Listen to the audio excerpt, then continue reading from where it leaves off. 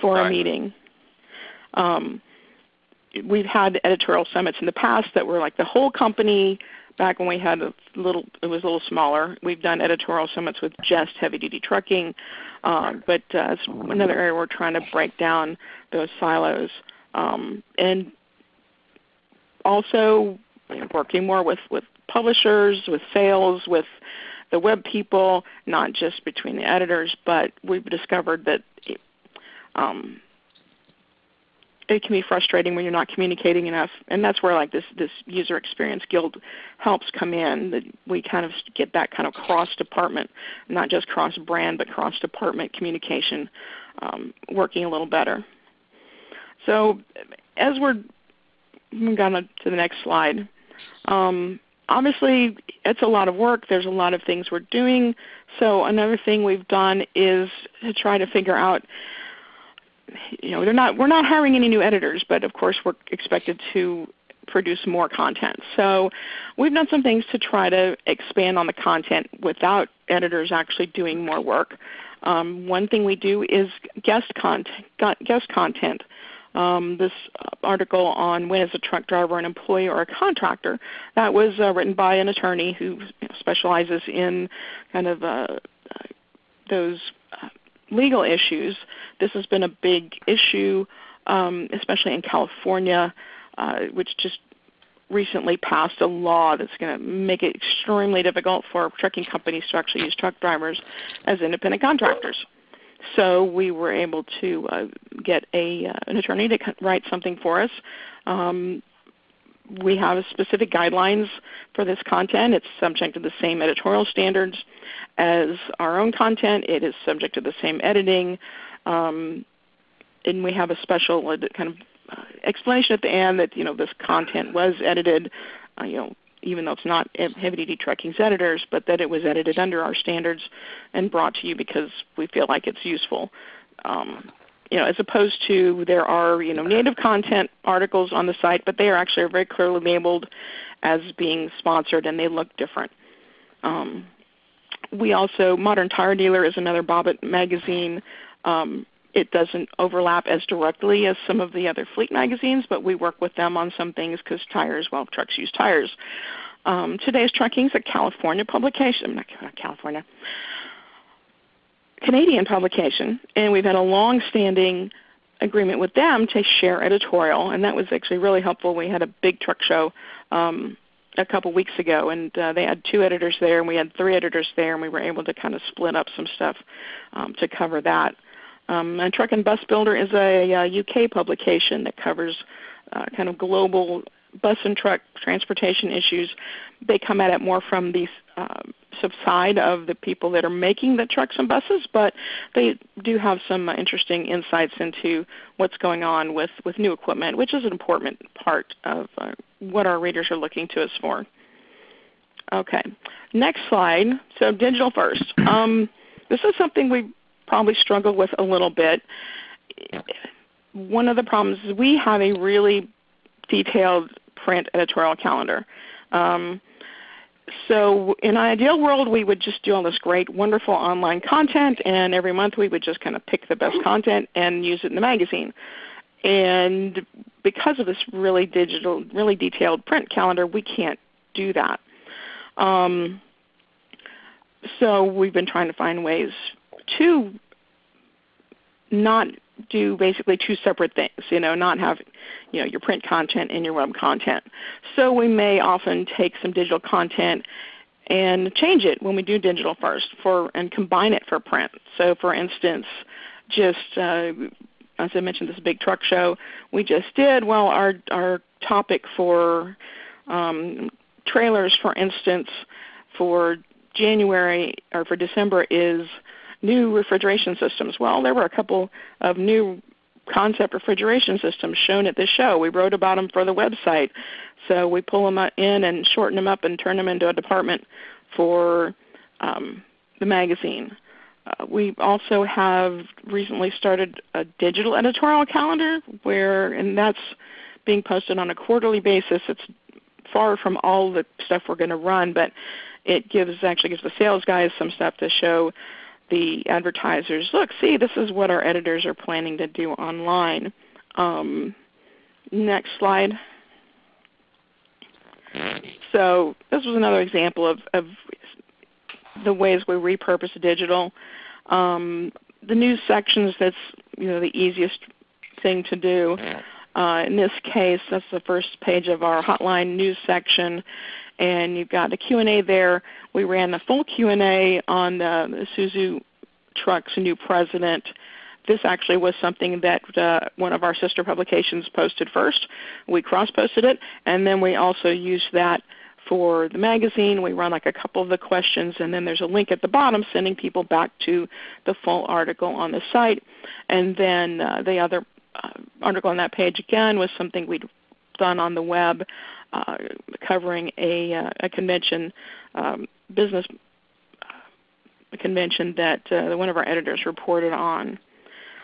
So next slide. The other thing we do is not digital first. It's actually print first, or perhaps neither one first. I call it getting more bang for your buck. So we have a big cover story every issue that's usually heavily researched. This particular example was from this summer, and it was kind of a new topic for me. This is a new area we've been covering more. This whole going beyond trucking into logistics. And so I talked to a lot of people for this article, far more than I could actually use in a 5-page feature. So the first thing we did with this was I wrote a story about how logistics technology is helping small carriers and brokers compete. This article actually had a call out in the print feature that said, to read more about this, go to truckinginfo.com/ I can't remember when it was exactly, logistics and small carriers or something like that. But then, next slide, what we did next was I went back into those notes again and pulled more content for the web. So there were some interviews that were really good interviews that stood well on their own, just as a Q&A. Integrating ELDs with enterprise software. This was a fleet interview I did that just, it just didn't go with where the print story went, but it was a great kind of fleet story on its own. Our readers really like reading about what other trucking companies are doing and what kind of challenges they're addressing and taking advantage of tech for new opportunities. And then is it time to rethink shipper carrier contracts? That was actually a commentary, a blog, again, that sprung from my research, all for this same feature. So, I think in the past we were kind of bad about, well, all right, here's my print feature, and I'm going to do this research for my print feature, and then it got posted as a feature online, but we're trying harder to go back and get more use out of all that research that we've done for that print feature. So I said it's not necessarily digital first, but it's a way of trying to think cross-platform. And as we're getting into doing more podcasts, we're going to look at recording more of those interviews and be able to use those for podcasts as well. So we've done photo galleries. Like I said, just lots of ways of trying to think, well, I've done this one interview, or I've done this one fleet visit, or I've gone to this one convention. How can I make that work across multiple platforms and get the most bang out of my buck so that we don't all get absolutely flummoxed by all those chainsaws we're trying to juggle. So that's all I had. Does anybody have any questions? Yeah, thank you, Deborah. Any questions for Deborah? Deborah, I had one. Can you just talk a little bit more about the meetings? How many people are on them? What do you use for them? How long do they take? I think you said they're weekly. Yeah. So I do a weekly Monday editorial call. We try to keep it to about 45 minutes. And it just depends. Some weeks it's longer, some weeks it's shorter, depending on what we've got going on. I've got our what I call sort of our core editorial team, which is basically all the full-time employees, plus I have one freelancer who is the only reason he's probably not an employee is because he lives in Canada. He does a lot of work for us. So that's like 6 people. And we just do a conference call. We don't do video for those. We just use freeconferencecall.com to do those. And like I said, we talk about look at the web numbers. We just is anybody having any trouble with any of their assignments? We brainstorm cover ideas. We talk about conventions and stuff that are coming up and how we're going to cover them, or just really kind of anything that anybody needs to talk about. And then we do a monthly one with the other top editors of the Fleet books, and again that's about 5 people, so they're not real big. Okay. All right. Thanks. Mm-hmm. Anyone else before we go to Deborah, this is Abe Peck. How are you? Hi. How do you measure success? I mean, after the work you've done. That's a work in progress. We are working on developing KPIs.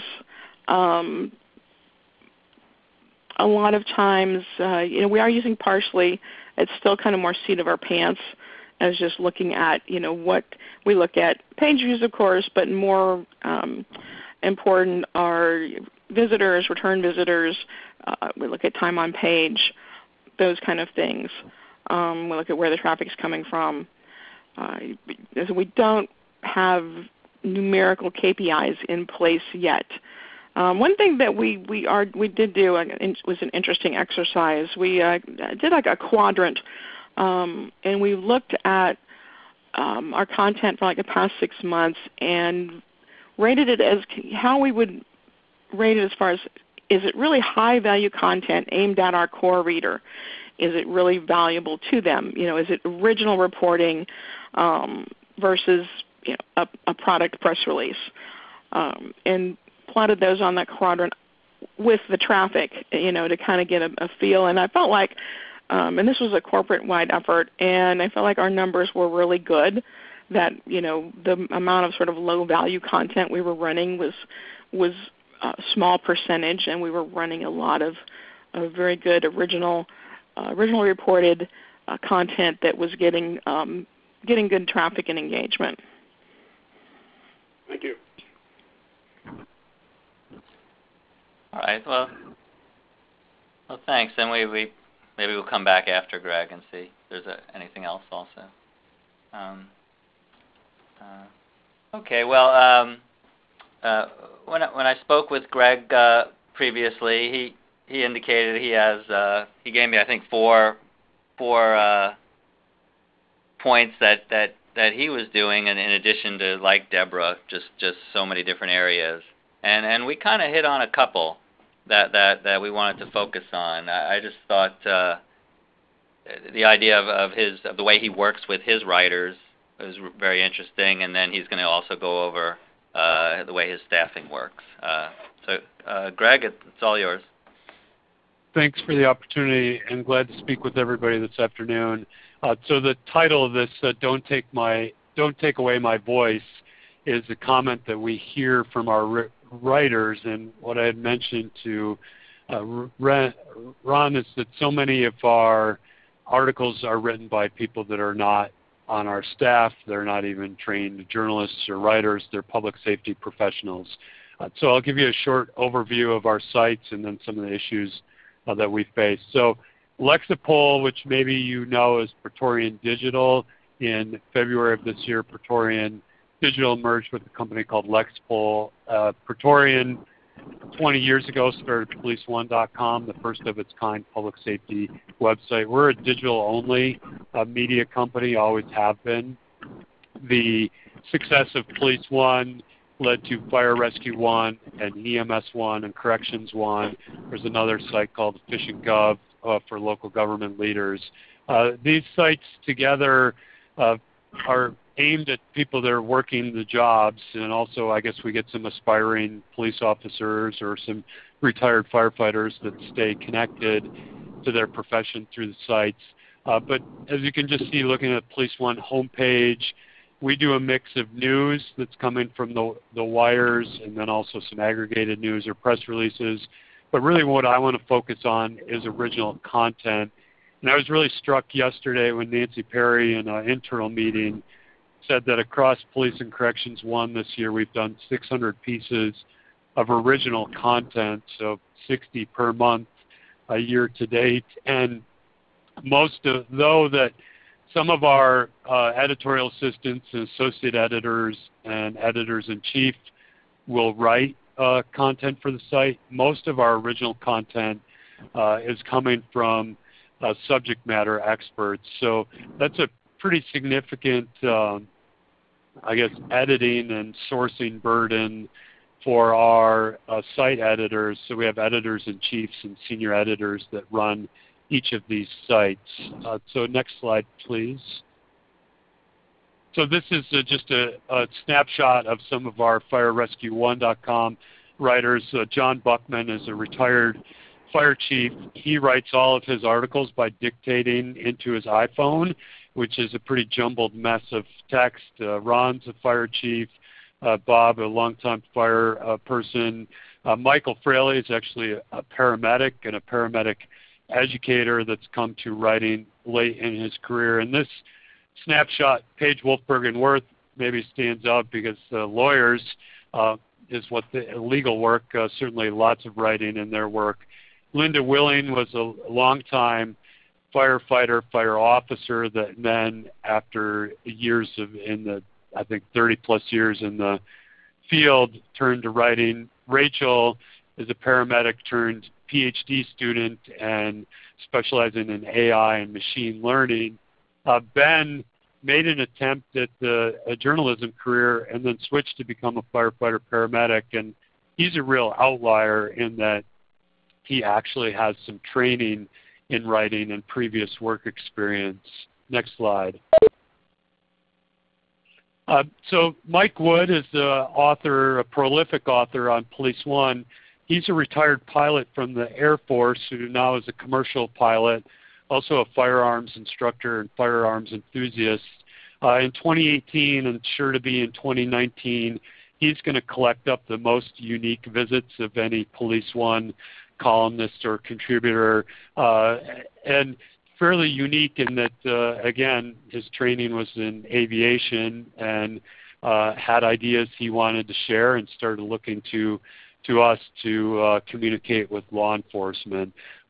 This article, I think, is a really good example of just a reminder of like how we're writing for the people working in the field, that we get a lot of police officers especially that come to us and say, oh, we got to get this message to the media or politicians.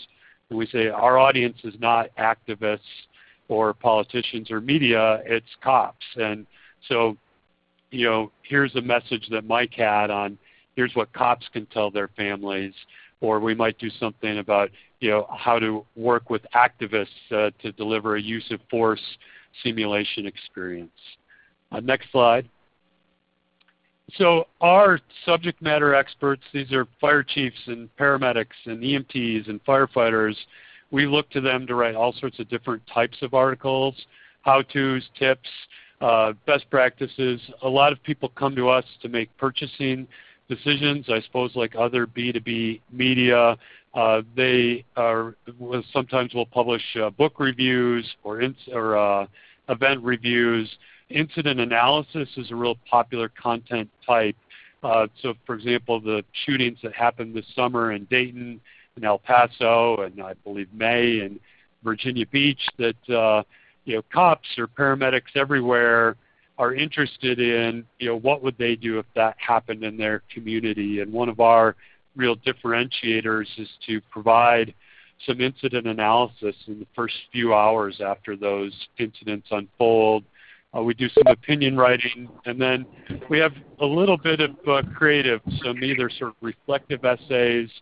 We receive a surprising number of poetry submissions from police officers and corrections officers that then end up being wildly popular with our readers.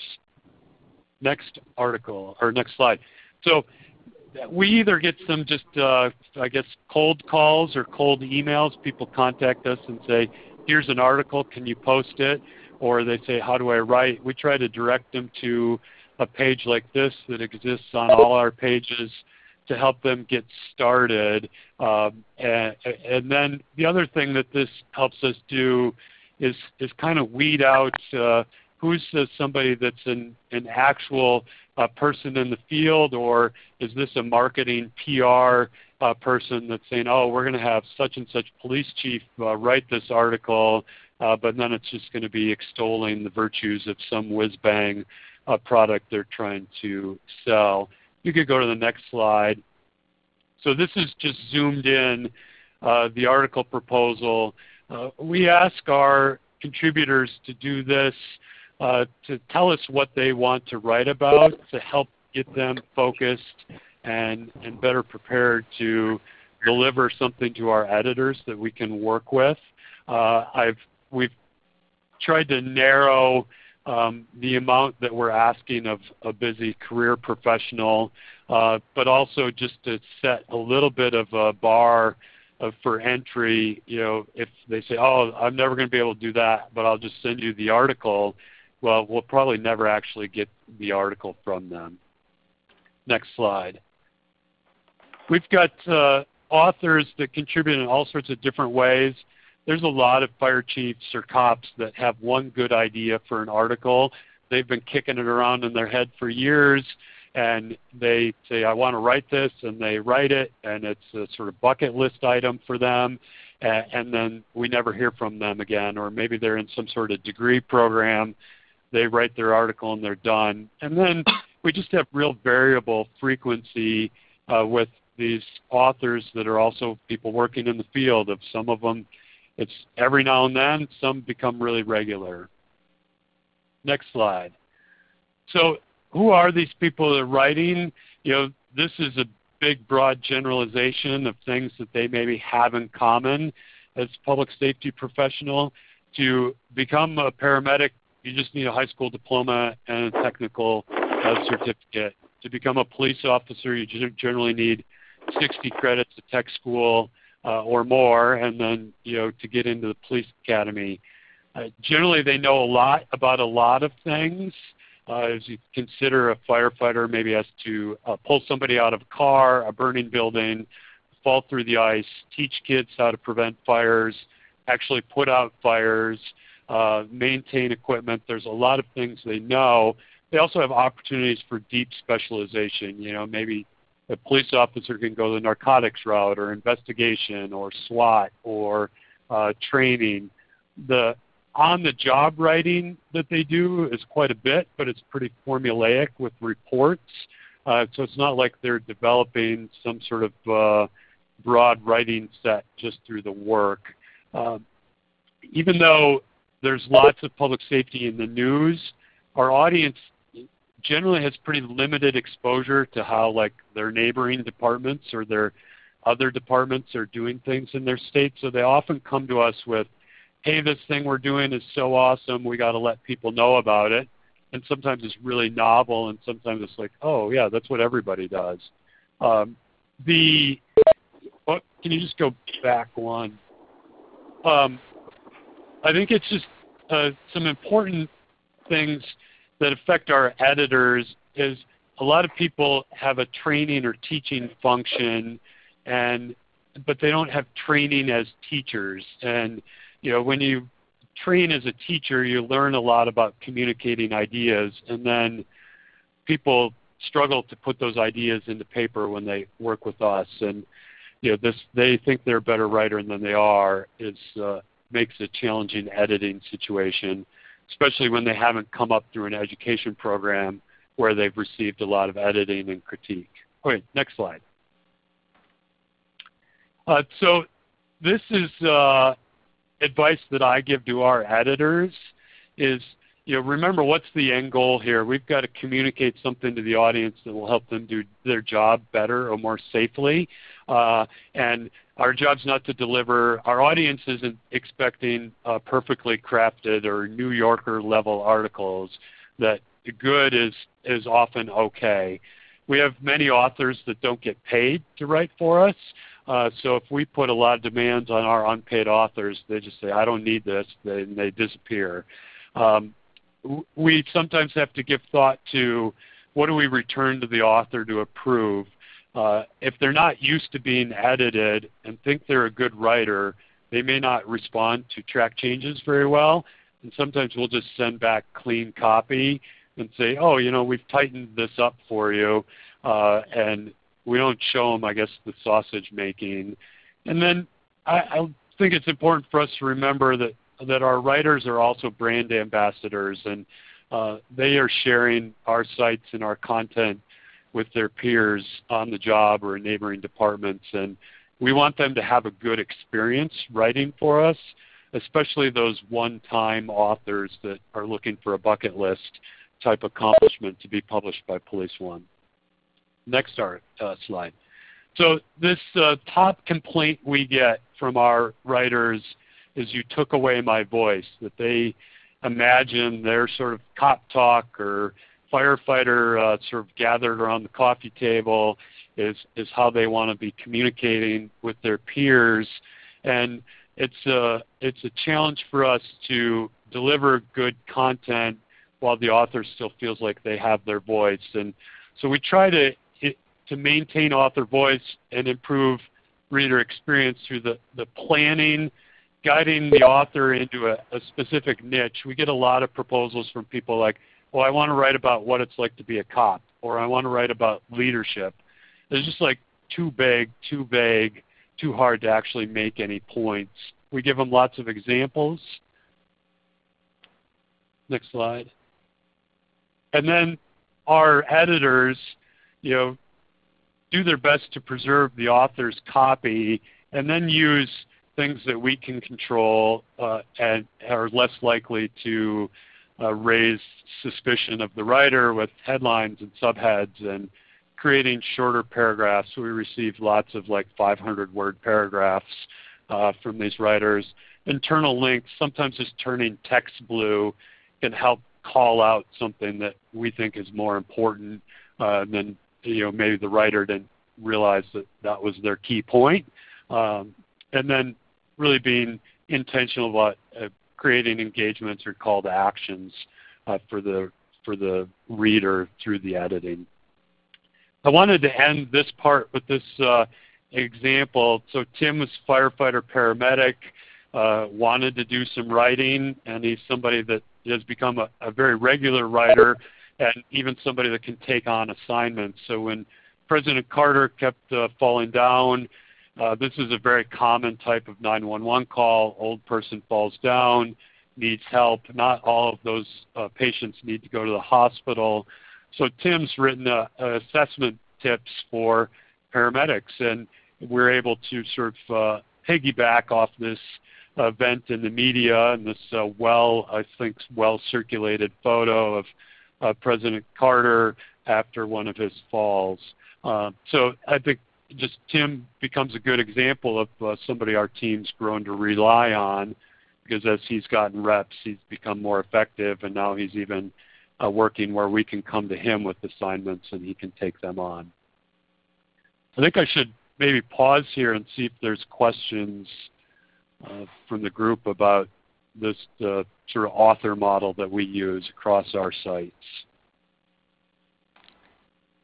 I have a question, Greg, and actually Deborah might chime in after. There's so much these days about diversity and gender balance and everything. Do you do anything special to try to get some more female writers? Yes. So yes, that's certainly high on the mind for us as a team. We're there's a couple things. Public safety is a predominantly male occupation, so there's that sort of thing that we have to. It makes it a little bit harder to then find people, because there's just it's Caucasian males is a large portion of public safety. So seeking out the non-Caucasian males takes intentional effort. takes asking people for introductions. I think our model positions us well because for 20 years, we haven't needed writers to be perfect. So, we're used to working with the people that are not polished writers, whether they're Caucasian or some other ethnicity or a male or female. So, I think it helps us bring other people in because they know that we can work with them and develop their ideas into a finished product, and that's just typical for us. And then it also becomes a function of like, how do we regularly sort of present the diversity of our authors to our audience so potential authors keep seeing like, oh, that's somebody like me. And then just my final thought on that is that, there's other dimensions of diversity that are meaningful for our audience that, we want authors that are from big departments and small departments, rural and urban departments, volunteer fire departments, and paid fire departments. And so we're thinking about, not only sort of like the observable dimensions of diversity, but other sorts of dimensions that are meaningful for our audience in the different ways public safety is delivered in the states. Thank you. Deborah, if you're still there, I think I had complimented you on an article about a female truck driver. It's a female technician, actually. Trucking obviously is the same way. It is very heavily white male dominated. I think as a woman, it's one of the things that's sort of always in the back of my mind. We don't have as many guest writers as you do, but it is something that I think about, but I don't think we have, sort of really formal kind of processes in place. With the diversity of kinds of fleets and kinds of sizes of fleets that we talk to for interviews and stuff, is probably where we keep that in mind more than in sort of looking at our writers. Although I have a couple of really good female freelancers that I turn to as well. Okay, thank you. There's another question, or else, Greg, why don't you take a couple minutes and go through your editorial team? Sure. So just real quickly, we're a pretty small team. We're 100% remote. It's site editors, so each of the sites, so Police One has an editor-in-chief, EMS One a senior editor. We also have 3 associate editors, so 4 site editors, 3 associate editors, and then 2 editorial assistants. I think relative to the volume of content that we're posting, it's a small and very productive team. We've become 100% remote over time. Lexipol has offices in San Francisco, the Dallas suburbs, Fort Lauderdale. We've gone to 100% remote just to expand the talent pool, like Deborah mentioned. Same reasons, more productive. I think it's really easy for us to stay connected. I live in a little small town in central Wisconsin. I have an amazing quality of life here for me and my family that we would not be able to replicate in San Francisco or Fort Lauderdale or Plano, Texas. So that's a big part of it. And people across the team are just as connected to their local place. We're staying connected with Microsoft Teams, so it's a combination of instant messaging, VoIP calling, and video conferencing, email. We use Jira and Confluence. So Jira is a project tracking and ticketing software. I don't think it's optimal for editorial operations, but we've always had it, and the sort of inertia that goes with it makes it kind of tough to consider changing to something else. Confluence is intranet or wiki, so where we store process documentation. We've used Google Docs and Sheets. I drew a line through that because one of the impacts of our February merger was that IT is going to be turning off our Google Docs connection, and we're making the switch to all the Microsoft apps and some similar collaborative features, but there's going to be things that we're going to miss. The staying connected or meeting, I think we don't meet very frequently as a team. Once a year we'll do an editorial team face-to-face meeting. We're doing an every other month full editorial team. I meet with the site editors once a month, and then I leave it up to them to decide how often they want to formally meet with their associate editors and editorial assistants. I have a hard time finding the right balance of meeting too much and meeting too little, and I have sort of, like everyone probably on the call, sort of a growing list of regular scheduled meetings that I'm not always sure why I'm either calling them or being asked to be a part of. And the thing that's really top of mind for me is this a meeting for me to just transfer information to people? And if yes, I probably should have done that in an email or a Confluence page. Or how can I create an agenda and an environment where we're actually like discussing and collaborating and either learning from one another or working with one another to accomplish something. And then just my final slide. So the team is in California, Texas, Kansas, Wisconsin, North Carolina, South Carolina, New Jersey, Pennsylvania, and Massachusetts. So we are spread about the country for our group. Well, okay. Is there any other questions for Greg or for Deborah?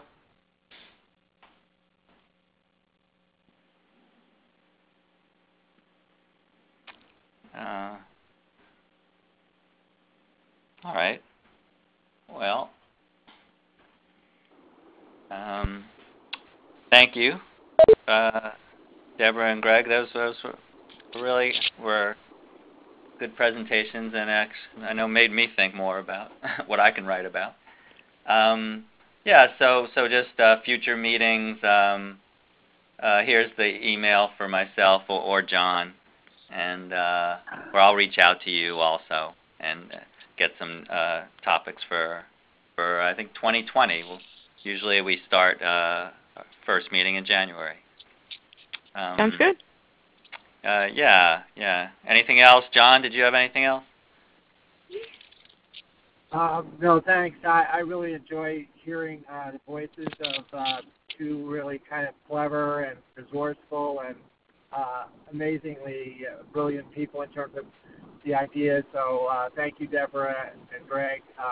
Your ability to go to generate these articles from experts that are not the conventional ones, I think is amazing. So thank you for that, and I look forward to our next conversation.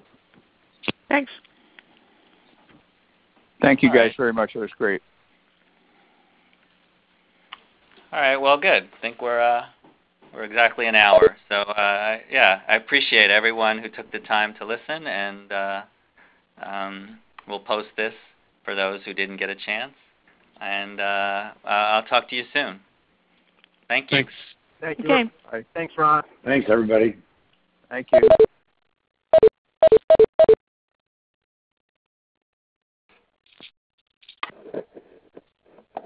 Thank you. Please stand by.